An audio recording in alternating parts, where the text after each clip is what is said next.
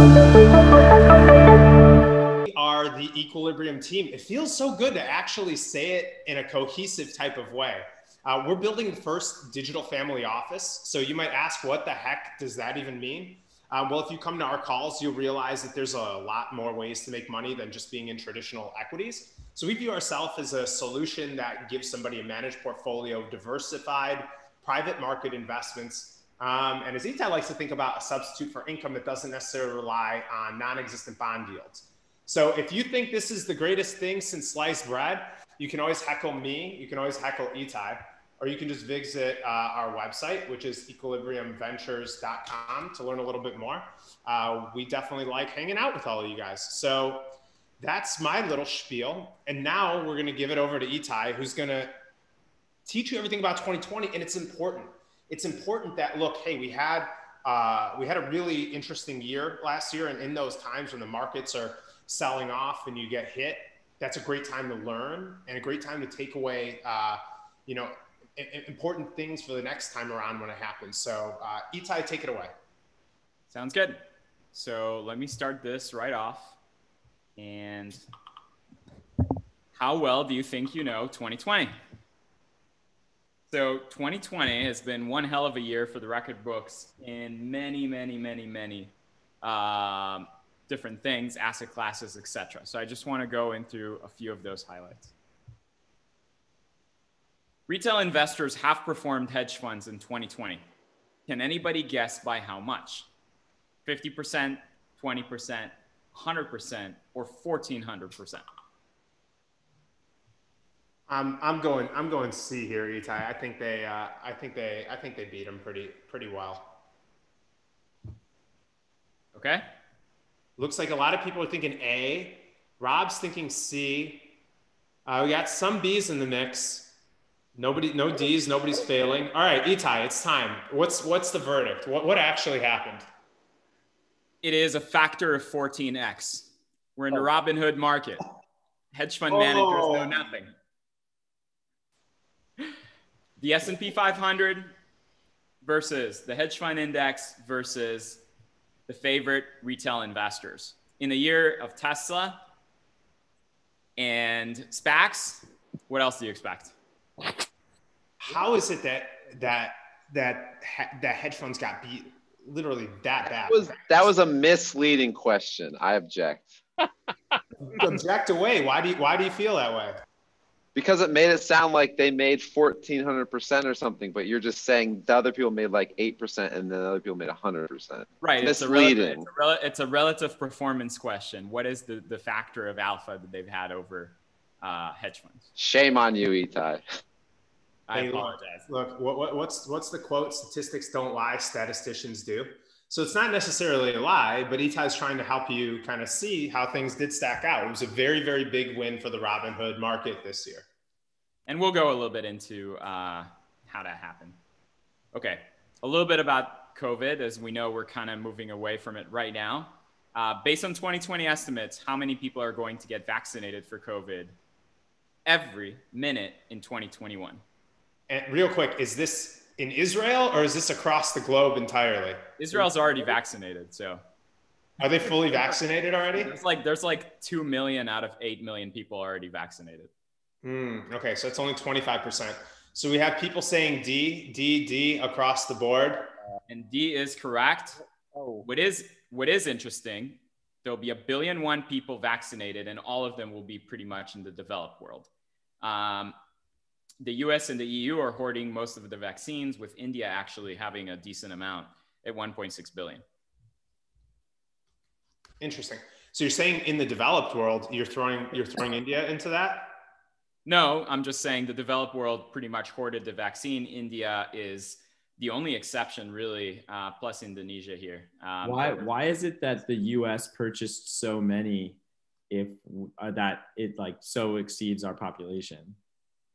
Yeah. So we can sell it afterwards to other countries for more money. I don't believe that, but okay.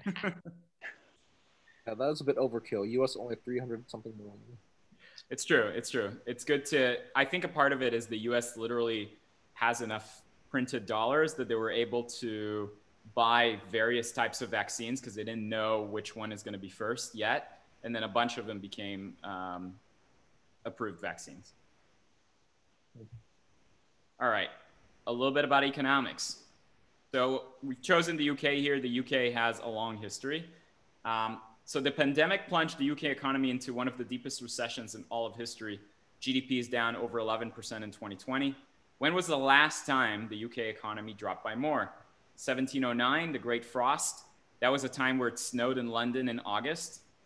1815, 1918, or 1931. This Great Frost, is this kind of like the equivalent of winter came to Westeros and they needed to Pretty much fight off it had these something to do with zombie armies from the north? had something to do with a volcano erupting in Indonesia or something like that and basically covering the sun. Can I just give you a quick story about that? One time I actually was in Bali, Indonesia, and a volcano went off and I got stranded in Bali for a week. And it really wasn't that bad because I had no job. And of all places to be stranded, it really wasn't that bad. So just putting it out there. Okay, answer is the Ice Age, the Great Frost, 1709. This nice little picture of Boris Johnson there. Wow. You can see all throughout the history of the booms and busts, the American War of Independence didn't really do much for the British economy. Panic of 1825, Spanish flu right there, 08, and COVID, one of the greatest disasters to have ever hit the UK. And Itai, just why was that so bad? Just so that people can actually get a takeaway from it? Well, it's mainly a lot of lockdowns and, a forced shutdown of the economy. So a lot of it is forced. Oh, I was talking about why it contracted so heavily. Yeah, that's primarily the reason. But the recovery is going to be pretty vicious as well.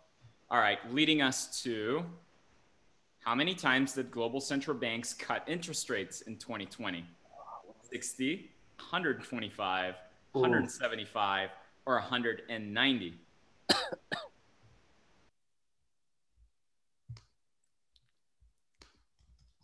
Itai, I'm gonna go with C on this one. 175. Okay. This is all. It's a guessing game. So it's actually 190 times. And to the right here, you can see the global negative yielding debt. We're currently sitting at approximately $17 trillion of negative bearing bonds around the world. And on the left, the high yield index, as a result of having a spread to the treasury, is sitting at the lowest levels ever. Got it. And so the high yield index, just to make sure I understand, this would be like high yield bonds or junk bonds? Right. So you're basically the riskiest companies in the economy.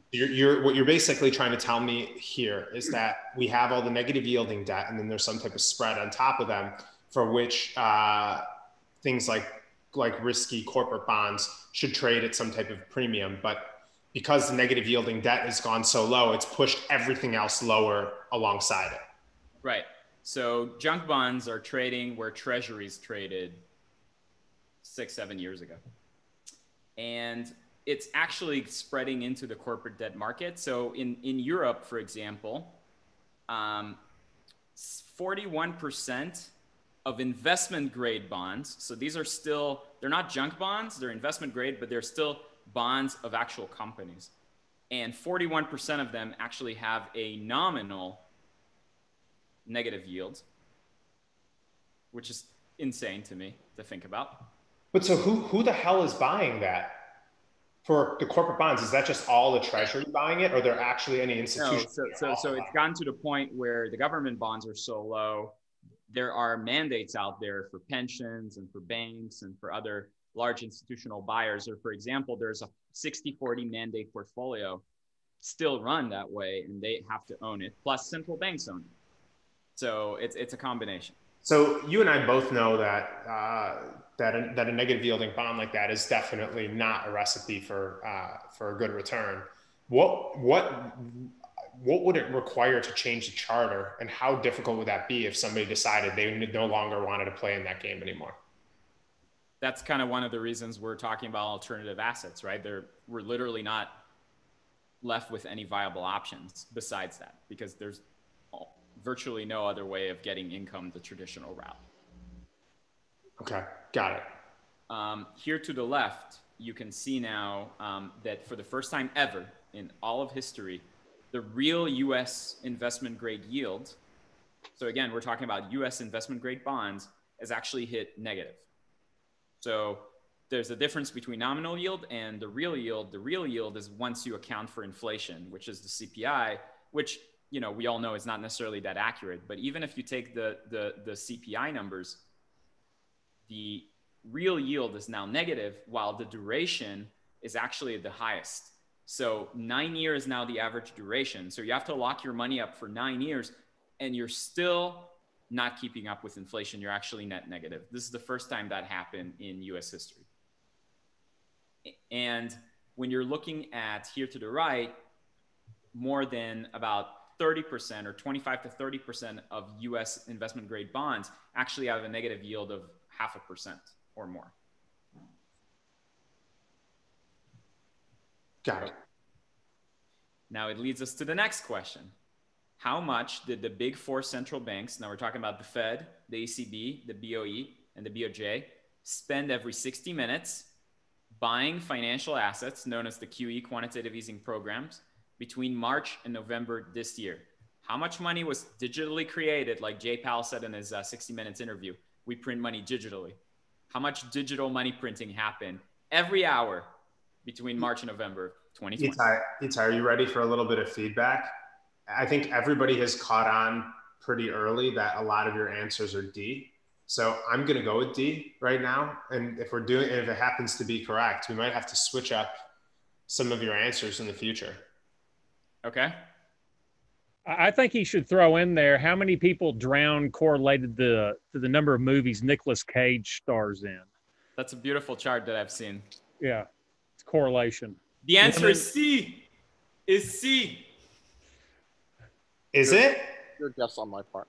Wow. Just when you think you Nice poker face, Itai. $1.4 billion per hour.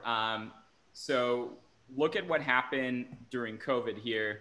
Balance sheet in December of 2019, 16.5 trillion, over 25 trillion. And this is the trajectory. Right now, an increase expected in under 2 years of 29% of GDP. The difference between 08, 09, 7% to GDP, where here they've gone total monetary MMT. I wish I just got 1 hour of that QE programs into my bank account. Don't worry, maybe you'll get your chance, because I think your next question might be about a new Federal Reserve chair. Well, who in 2017 said that, would I say there would never ever be another financial crisis? Probably that would be going too far. But I do think we're much safer, and I hope that it will not be in our lifetime, and I don't believe that it will be. Is it Jay Powell, Christine Lagarde, Janet Yellen, or Steve Mnuchin? Right now, it's looking like, Itai, the options are going to be, it's going to either be our buddy Jay Powell, or it's going to be our new friend Janet Yellen. Who's it going to be? Who's it going to be? It's our new Secretary of the Treasury.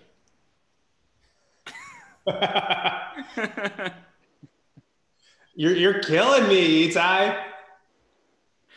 I wanted to have a little fun today, a little deviation from the norm. It reminded me that a very famous economist in 1929 said that we have established a permanently higher plateau. Famous last words. Well, when was this? I think in 2013. So that guy probably made a lot of money. Yeah, that guy was trying to give us a sign. All we had to do was just follow the random guy on TV's sign, and we could have been loaded. Instead, I'm here talking with markets about you, when we could have just rode this appreciation wave and just been hodling till the end of time. Well, Yellen is known as one of the bigger doves out there. Her in the Treasury Department is going to mean more of the same. So when you talk about a dove, not everybody knows what it is. They think it's usually a beautiful bird that flies and is released on celebratory occasions. But we all know that doves in the financial world mean something else. So you want to tell us what it is? Right. She kind of looks a little bit like a dove, right? The idea of a dove versus a hawk is somebody who's lenient in their monetary attitude. So they'll be more pro QE, they'll be more pro low interest rates, and they'll be willing to let things go for a more extended period of time. Wherein a hawk would be more worried about inflation and would likely to want to raise interest rates at the first sign of it, etc. Janet is known as a pretty big dove. So which begs to ask the next question, which is, do any hawks still exist? And when did they all kind of die out? They pretty much gone extinct when COVID hit, in my opinion. I thought that Jay Powell was a little bit of a hawk when he raised interest rates 4 times in 2018 and had some quantitative tightening programs and all that, but that all died away this year for sure. Cool. Everybody, real quick, we're just going to take a quick pause. Just thumbs up. How's the pace going so far? Thumbs up if it's okay. Thumbs down if you don't like us. I only see thumbs up. This is great. Okay, Itai, continue. During the vicious financial market crash of March 2020, only one of the following was a safe haven that actually rose in value. Which one was it? Was it gold? Was it cash in the form of USD fiat? Was it bonds in the form of the 10-year treasury, or was it Bitcoin? What time horizon? Just because I know you like to sometimes ask some misleading. Just March. Only in March. When markets were actually crashing, like there were limit downs, they halted trading, there was 10% down days in the S&P, etc. I think our poker players are onto something. They figured it out. All right, Itai, hit him with it. It is the dollar. Dollar index was the only asset up 7%. Treasuries were down. Gold was down 10%, and Bitcoin was down 38%. So this begs to ask the question for everybody here: why, in a major sell-off like that for a short period of time, does the dollar rise? So a lot of it actually had to do with a massive US dollar margin call that was hitting portfolios that were borrowing in US dollar. And as that was happening, they were liquidating. It was a $2 trillion margin call, I believe, that was hitting the markets simultaneously. And there was massive liquidation waves. So I think people need to understand that nobody owns assets in isolation to other assets.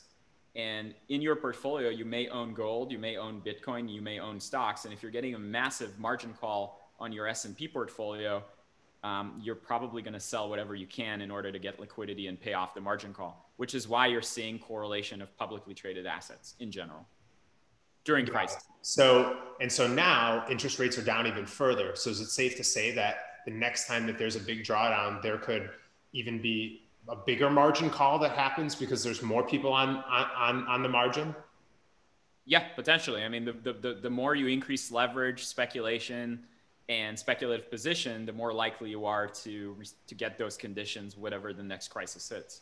So it's kind of like you're not really, by throwing money at the problem, you're not actually solving the problem. You're probably creating a bigger problem down the road.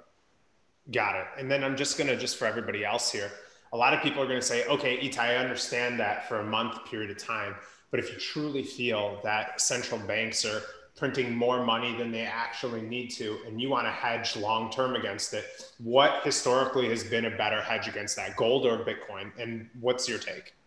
Well, the problem is that Bitcoin doesn't have the history. So recently it's definitely been Bitcoin, but gold has a 5,000-year history as actually being money. So it's a little bit difficult to answer that question. Is Bitcoin a true inflation hedge, or is Bitcoin something else? Yeah. Something else. I don't know the answer to that. And, we will probably find out in a few years. Peter Schiff, I forget who it was. Somebody on my Twitter feed was making a strong argument that Bitcoin was not the hedge against money printing, and that gold is a much better one. And I think that goes back to one of our previous calls. So maybe at some point we'll need to do that again. Indeed. Just remember, Bitcoin's had like multiple 70% drawdowns through its history. Correct. Mm-hmm. We are aware. So which of the following asset class had the largest inflow of money as a percentage of its managed AUM? Is it gold? Is it cash? Is it bonds? Or is it equities?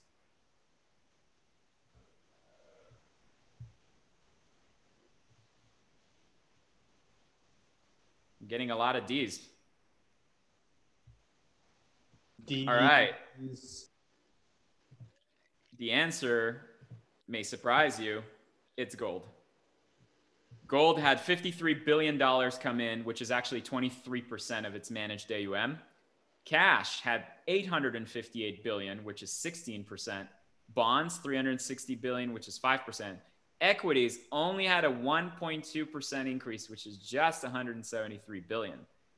Why did equities go up that much then? Everybody is speculating. That is a great question. There's a lot of factors out there, and sometimes it's enough to get just a marginal buyer in order to push prices much higher. But there's a lot more things at play, such as options that push prices, short covering, etc. And we actually had a very famous gamma squeeze to the upside happening in 3 different occasions this year, and a lot of retail activity that's more short term. So things have been pushed a lot more than they would have otherwise. And SoftBank had to do with some of those events that happened during the year. And Itai, for the humans on this call that don't know what gamma means, can you try to explain that in more of like a layperson term so that we can actually follow along and nod our heads to what you say? Yeah. So the main idea is that if you buy a lot of call options, you can potentially create a feedback loop where market makers are going to have to buy stock contracts in order to hedge that exposure, and creates a positive feedback loop on the market with potentially very little money to comparatively to initiate that loop. And that's what happened this year on a few different occasions. Didn't do anything for me. Okay, next one. Okay. Rob, do you want to try a better explanation for that? Very quickly, an option's delta will tell you how much the option will move based upon a move in the underlying. So if an option has an option's $1 and has a delta of 50 or 50%, that means a dollar move in the underlying will move the option 50 cents.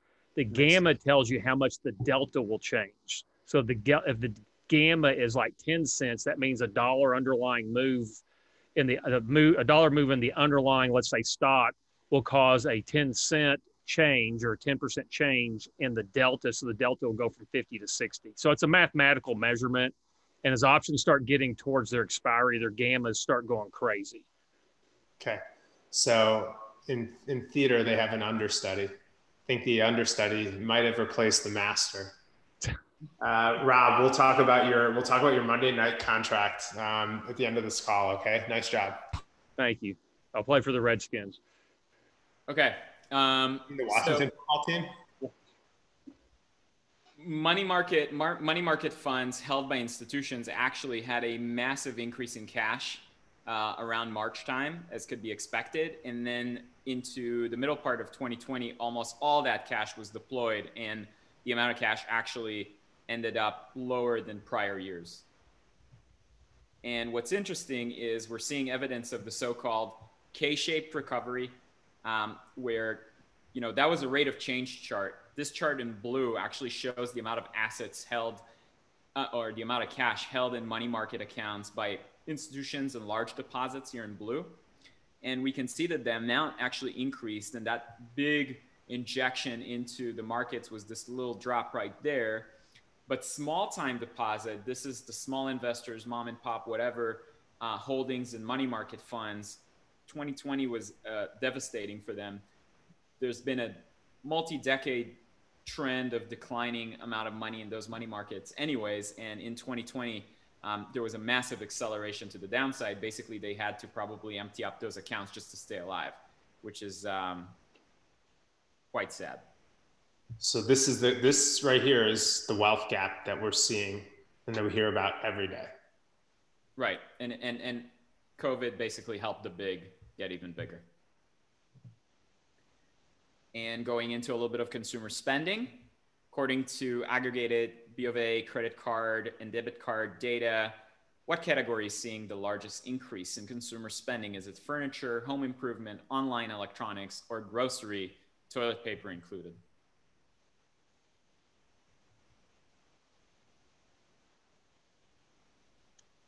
Actually, Everything. I don't even know if it could be toilet paper because toilet paper was completely non-existent for a long period of time. It was. That's why it was sold so well. You're Yeah. so full of crap. Oh boy. Andy comes in with the best dad joke of the night. I love it. All right. Answer is online electronics, up 105%. But let's go into consumer spending a little bit. Here in the blue chart to the right, we see consumer spending, or it's consumer sales besides auto and gas stations. If you take those out, we've actually made a new all-time high in November. That was that COVID break and an immediate V-shaped recovery. Now, you would find that over the long term, this chart is pretty correlated with the S&P 500. So when you see new highs made on this chart, it's not a surprise that the S&P 500 made a new high as well. But another thing that came into that was people getting the $2,000, getting the $1,200 checks. I know a ton of them that went out, either bought weed or bought electronics or both. It's a good data point. To the left, food services have actually recovered almost 60% of their drop, but they're still far below where they were pre-COVID, which makes sense. So thinking about industries that are going to recover in 2021, that one definitely comes to mind. Quick question. I know one of the biggest concerns with the stimulus packages was if too much money gets down to the average person, would it lead to actual asset price inflation? Did we see any asset price inflation in the electronics category? So I think when you're talking about CPI inflation, asset class inflation, we've definitely seen it. That S&P 500. For sure, in the assets. I'm talking about for just specifically like electronics and consumer goods, because I know that everybody's concerned about, all the central banks are concerned about inflation for the everyday items. So we've actually seen deflation in those categories, because as they improve, their price has normally gone down. This is actually one of the only categories where it actually did not increase and actually decreased. So think about a TV 20, 25 years ago and think about a TV today. On a relative basis, it's cheaper today by far. Okay, so then the answer is no? The answer is no about electronics. Okay, and as Larry's saying, Larry, tell us about technology. Well, I typed that in before Ite said it, but he's right. I mean, I was in Costco yesterday, and now they're selling me 80-inch TVs for what I paid for a 60-inch TV 2 years ago. Actually, they're selling them for less. So, and they just don't go up. That's it. It's cheaper to manufacture, and it's very competitive market, etc. Well, and as we learn in economics, the only things that increase productivity are more people and better technology. And the people, it's all has to get more resources to fill them. But this technology is the thing that actually makes us richer. Good comment. Well said. Cool. Itai, keep going. Okay, we're getting into the fun part. U.S. federal government is on course to spend $7 trillion in 2020. What is the current level of U.S. national debt per citizen in this country? 23,000, 43,000, 63,000, or 83,000?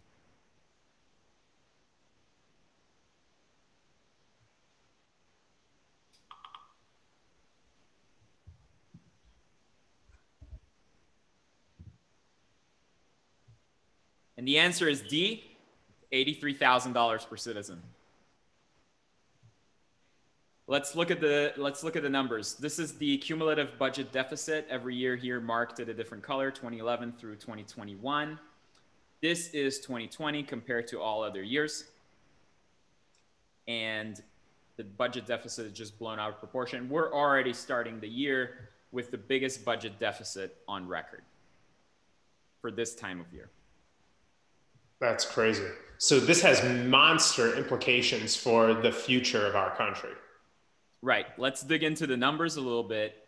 Here is the surplus deficit for October 2020. Well, I think they might as well just scrap the surplus here. I don't think that will happen again.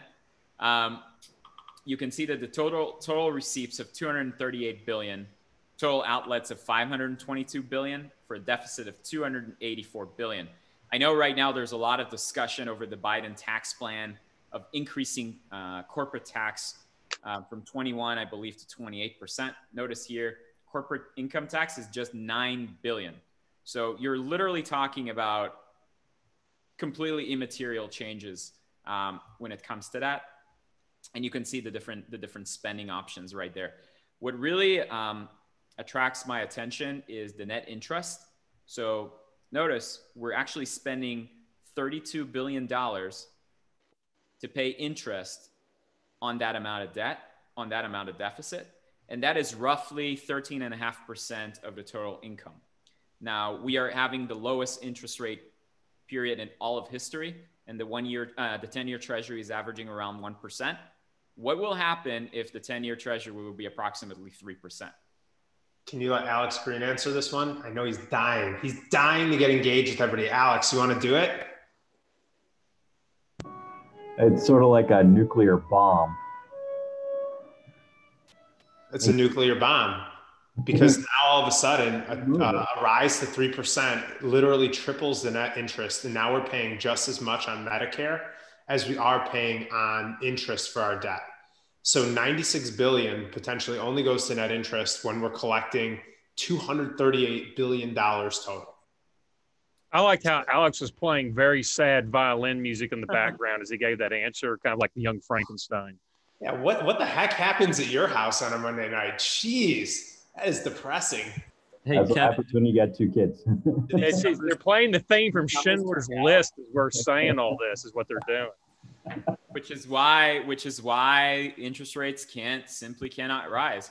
So and this is just October, and that was just October. You're not even talking about year. You're just talking about October, correct? Yeah, I'm just looking at the most recent data I could find. So, but at the same time, I just want to call it out because Equi said it very casually, but I think this is literally one of the biggest things that sticks in my mind right now, which is that the government cannot afford to allow interest rates to rise. That would be totally catastrophic for them. So they have all the incentive to keep interest rates low. So if interest rates are being kept low, where does income come from when bonds were supposed to yield it? You know, this really, I think, has major implications on an investing portfolio. And I just want everybody to understand that when the government sees that, they do not want that number creeping up. They're going to do whatever they can to keep it low until they can't. And you can see here net interest paid by the US federal government. So the government has actually never paid less for debt ever. So they're able to interest rate level, correct? Correct. So they're able to come away with spending $7 trillion and bringing in $3 trillion in taxes and basically get away with it for now. And you have to ask yourself the question, does this put the dollar standard itself at risk? So one of the reasons the US is able to do that and other countries can't, you know, some Latin American countries have tried to create their own currency and pay for a bunch of stuff. Some examples come to mind that I won't bring up, and they've always failed. Why can the US succeed? The US can succeed because in 1944 in Bretton Woods, there was an agreement where the winners of World War II basically set up a standard that's known as the dollar standard. It was backed by gold originally until Nixon took it out in 1971. But nonetheless, when a person from Mongolia and a person from Indonesia want to trade with each other, what currency do they use? The US dollar. When somebody from Germany wants to buy some merchandise from Egypt, some nice Egyptian cotton, what does he pay with? The new Israeli shekel. I don't know about that. No, it's the dollar. It's the dollar. Not euro? Oh.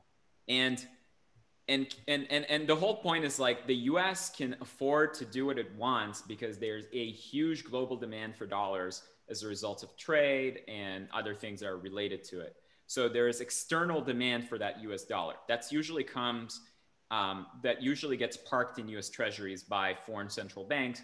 And that's how they keep their reserves, because they do want to get some interest for it, even if it's 1%. And here to the right, you see the US Treasuries held by foreign central banks. That seems like it's been a consistent number. It hasn't really changed. But you can see that on the left side, because there's just been so much issuance of treasuries, because when the Fed creates money out of thin air, it buys US Treasuries. So the Treasury creates it on one hand, the Fed creates money on the other hand, and then that new money goes in and buys treasuries. So as a percentage of the total US Treasury debt in 2009, and even as recent as 2011, foreign banks and foreign central banks as foreign reserves held about 30% of all US Treasuries, but now they only hold 16%. Not because they have less, but because we've created so much of it. And you have to ask yourself, at what point did they stop? That's the question I want to know. So what happens when China says, I'm done with this, I don't want to be converting into USD? That will have massive implications on our monetary and fiscal systems, because we will simply not have the option of creating as much money as we did before, simply because there will be a lot less demand for it. So the risk of real inflation and hyperinflation would be as present as it's been in other countries. So let me make sure I'm tying these concepts together, because I want to understand how this world works. China says, no more USD. I'm going to go direct. Then all of a sudden there's a risk of real-time inflation here. When real-time inflation hits, then all of a sudden the only option that the government has to raise interest rates. They raise interest rates. Now the amount of money that they spend on the debt has to go way up, which could cause a full-on crisis. That's how we could see our interest rates spike, which would cause a debt haircut, as you've seen in countries like Greece and other countries that have gone through that and simply just defaulted on their debt. But that would be a nuclear bomb. So there's a fine line of what you could do. And so Chris brought up a really good point here, which I don't know if any people tie together, but there's also this tie-in of like the amount of spending we have on our military and the big focus on the military and the tie-in with that and the United States as a reserve currency of the world.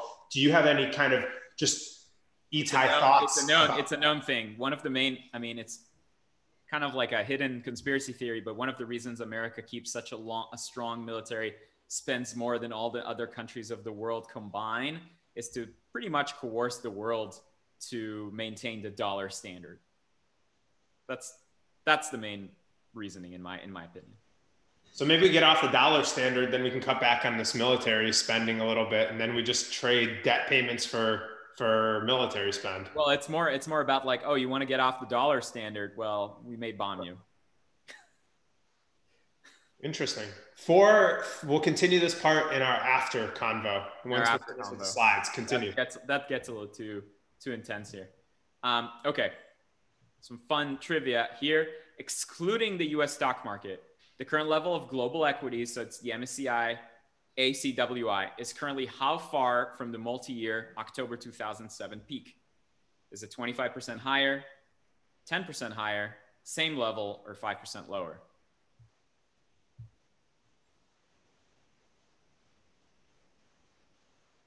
I see a variety of answers here. And the answer is, it is in fact lower.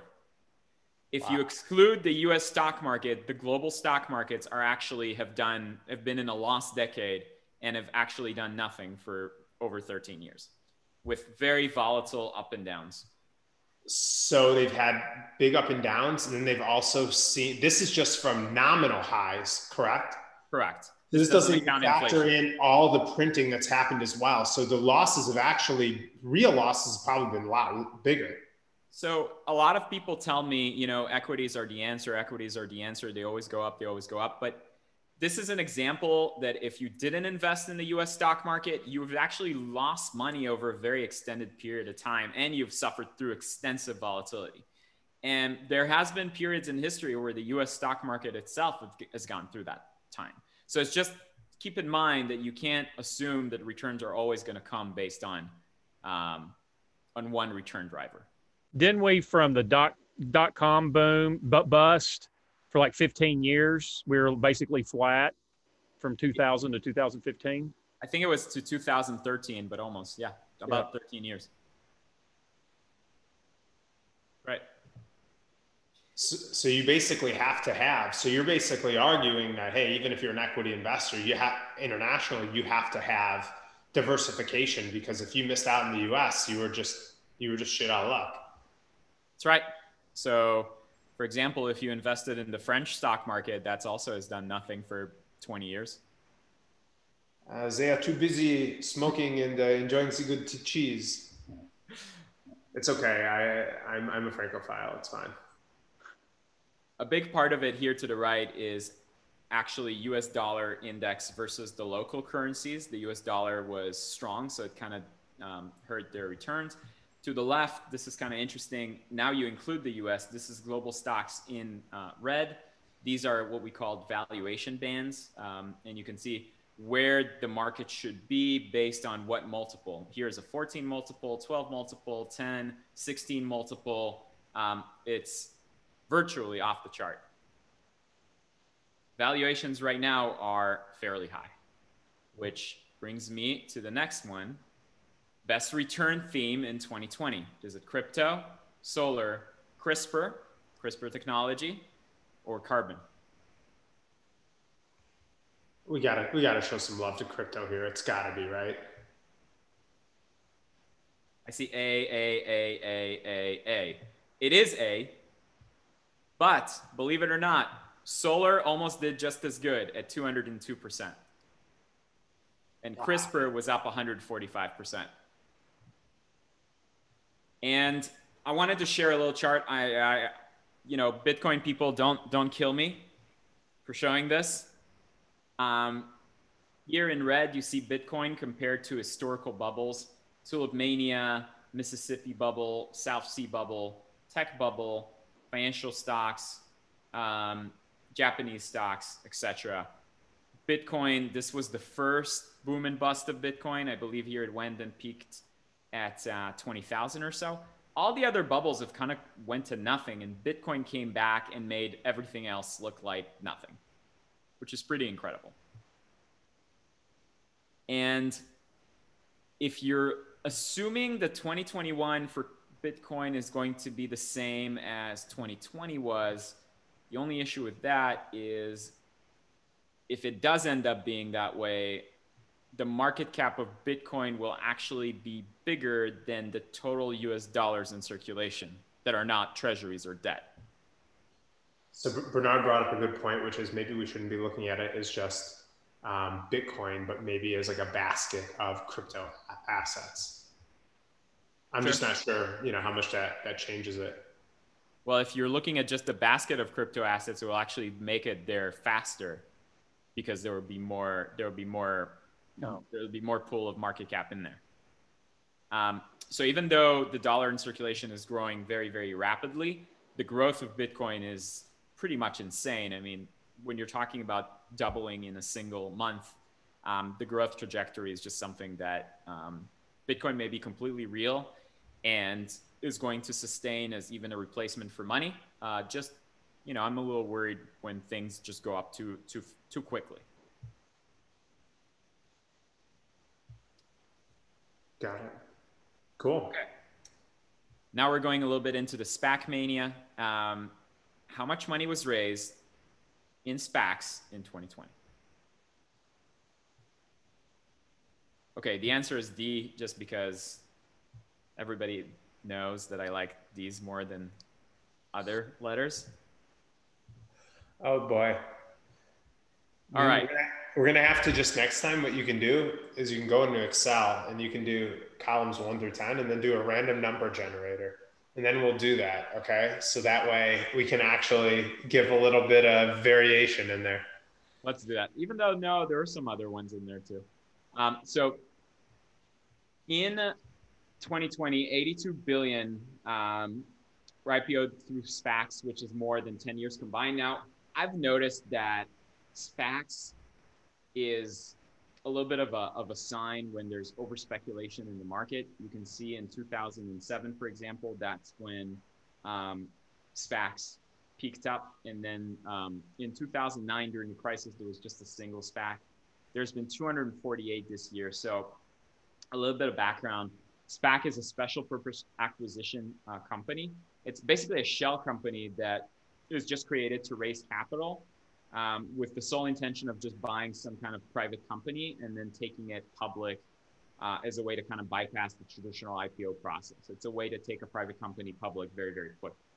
So this year, you can see that the average deal size was pretty large, 334 million, and there was way more SPACs than normal. Which leads us to the next part, which is the IPO frenzy.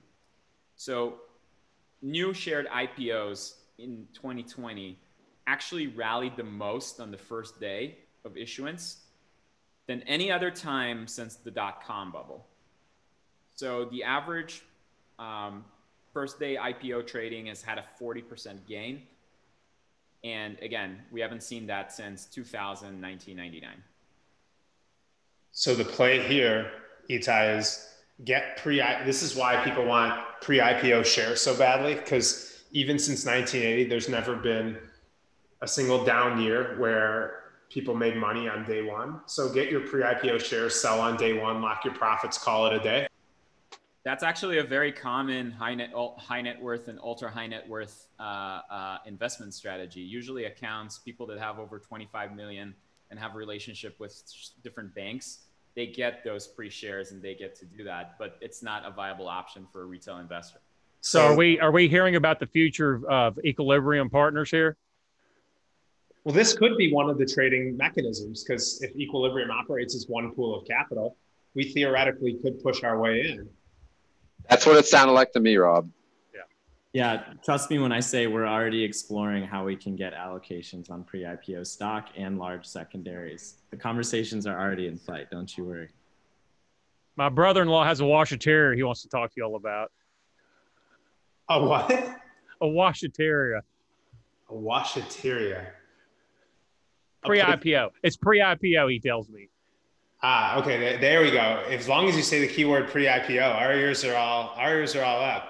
Hey, it doesn't take much to go IPO nowadays. Is it a pre-IPO SPAC? Because that would I don't even know what that is, but I'm all about it.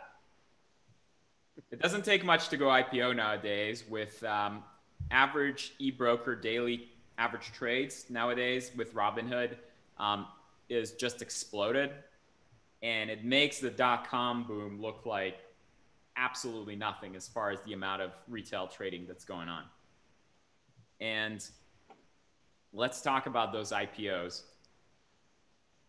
About 80% of all IPOs this past year had negative income. Just let that sink in for just 1 second. This doesn't surprise me, because when you see how every Silicon Valley company operates, this is just a reflection of that. And then you basically have a government now that's finally acting like the startups that are pushing the equities higher. That's right. The U.S. government is raising money from investors to burn money in the hopes of making income at some point in the future. Maybe this is the first smart thing they've done in a while. So we've never actually had 80% of new issuance being losers. And you can see, for example, during the crisis, IPOs in 09 and 10 actually made money. Investors were really worried about, is this a profitable, solid company? It appears that nowadays they just don't care. And this is also reflected in call option volume. People are, one of the things that ties to the beginning of the call is, how come retail investors have done 14 times better than hedge funds? Well, if you are 25% of your portfolio is Tesla call options, that's how you do it. And no sane hedge fund in the world will do anything remotely close to that. So it's just been an overload of risk that has paid off, that people are now feeling like what their genius is about until they get smacked, and it's going to be bad. Look, if I go to the roulette table and I put $1,000 on red and I win 3 times in a row, doesn't make me a better performer than somebody who, went to the blackjack table, for example, and bet much smaller amounts and won much smaller amounts of money. I guess that's my gambling example to it.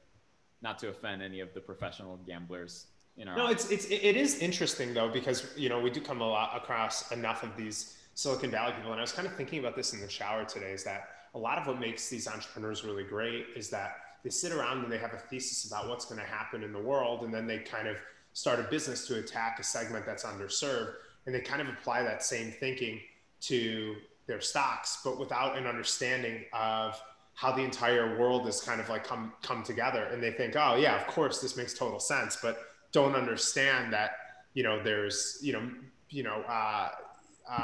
there's all types of other things happening out there. So I don't know, it's just interesting to kind of see that play out, and I'm just curious how that'll be a year or 2 years from now. So think about it this way. The guy at the hedge fund is thinking to himself, I'm going to put this trade on, but I'm going to do it in a way that I'm still here next week, next month, and next year. The retail guy comes in and is like, well, I'm going to put this option on, and I really think Tesla's going to go up, but he doesn't have the risk management to understand that if it doesn't, he's actually not going to be here next week, or maybe not next month. So, in a year where everything goes up and everything goes according to plan, yeah, you'll see this massive outperformance of retail investors, no doubt. Makes sense. And lastly, a bonus question before we end. Where were people moving during 2020? The biggest net gainer state. Is it Florida, California? Yeah, this is Texas, easy. Or The Arizona? biggest net gainer is the Cesar Chavez sidewalk between Congress and First Street in Austin, Texas. You should have said where are the most needles located. So No, that would be Austin. Rob, that one's not even a debate. That is a California issue all over the place. Okay. Answer: Texas by far. So Texas gained how many total? You can't just say that and then show a graph. It's almost 400,000 people that have moved. Well, what about percentage though? Well, it's percentage of the population. It's like 1.5%, something like that. There's about 30 million people here. Maybe 1.25%. Florida is number 2, followed by Arizona, North Carolina, and Georgia. Biggest loser, New York, not a surprise, Illinois, and California. I'm so not surprised by Illinois. I know I'm from there, but man, it's just every other day is another person I know that's leaving. They are getting out of there as fast as they can. Sad. All right, guys, that's all I got. Hope you enjoyed it.